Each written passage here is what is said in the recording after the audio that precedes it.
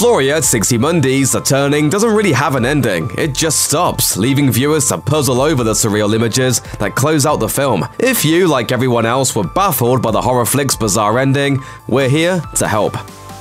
The Turning offers two explanations for the spooky events at Bly Manor. Either Bly is haunted by the ghosts of its late stablemaster Quint and Flora's former governess Miss Jessel, or Kate has gone completely crazy. In a sense, the film has it both ways. After Kate receives a package full of paintings from her mother who's mentally ill, The Turning quickly devolves into a frantic chase through a haunted house. In this version, everything has a clear and obvious answer. Quint assaulted Miss Jessel, then killed her when she tried to flee. Bly Manor's caretaker, Mrs. Gross, killed Quint a few weeks later. Quint and Miss Jessel's spirits now haunt the manor, and when the ghost of Quint turns violent, Kate loads the kids into the car and flees. Simple, right?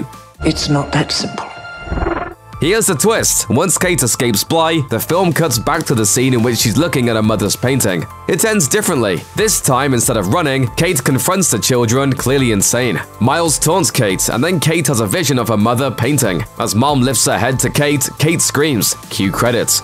The way the film is structured implies that the second ending is the real one. At the end of the movie, Kate is insane. It's not clear if the first ending was a prophetic vision or crazy person's fantasy, and we don't know if Bly is actually haunted. It doesn't matter. Either way, Kate has lost her mind. So what are we supposed to do with that information? The original text might hold some clues. The Turning is actually an adaptation of Henry James' novella The Turn of the Screw, which was published in 1898 and has been a popular ghost story ever since, with several film and TV adaptations. On the surface, The Turning and The Turn of the Screw have the same plot. A younger woman moves to an old estate where she's charged with teaching an orphaned girl. The girl's big brother arrives home unexpectedly after being expelled from his boarding school. The governess begins to see the ghosts of Quint and Miss Jessel, and becomes convinced that the kids do too. However, in the book, the ending is very different. In the novella, the kids are very clearly haunted by two ghosts. Flora is freed from Miss Jessel's spirit and escapes. However, when the governess tries to make Miles explain why he was expelled, Quint appears. The governess breaks Quint's hold on Miles, but the boy dies. If you take the text at face value, then the ghosts of Bly Manor are very real. But as you'll see, that's a big if. Of course, while The Turn of the Screw's ending seems a lot clearer than The Turning's ambiguity is one of the story's oldest traditions. As early as 1907, one critic suggested that The Turn of the Screw's ghosts aren't real. Instead, the argument goes, everything supernatural happens in the governess's mind. She killed Miles, not some evil spirit. The blood is on her hands. Some people agree, others don't, defending the governess and insisting that we're supposed to take The Turn of the Screw at face value. None of Henry James' other ghost stories play fast and loose with the narrator's sanity, and nothing he said about the novella later suggests that we shouldn't take the governess at her word. It's a debate that continues to this day, although the discussion kind of misses the point. James scared his audience, that was his real goal. The Turning's weird and confusing ending seems to be director Floria Sigismundi's attempt to capture that same ambiguity. No, that doesn't explain exactly what happened in the conclusion of the film, but at least it explains why the filmmaker decided to end things on such an odd note. There's a clue in the title, perhaps. In the original novella, the phrase "turn of the screw" appears twice. Turning or tightening a screw increases tension.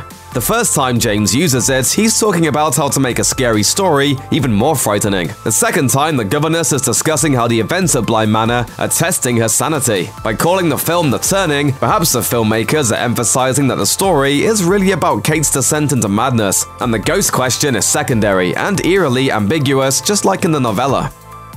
It's also very hard to rule out the existence of the ghosts entirely. Kate starts hearing voices almost as soon as she moves into the manor, before Miles starts playing psychological games with her. Flora draws pictures of Miss Jessel. The mannequin modeled after Miles and Flora's ancestor moves its head after Kate leaves the room. We're not seeing that through Kate's eyes, so it seems like it's real. If it's not, that's pretty sloppy storytelling. Maybe the Turning's ghosts are real, and maybe they're not. In the end, they don't matter. Like her mother before her, Kate goes crazy. That's the real horror in the story.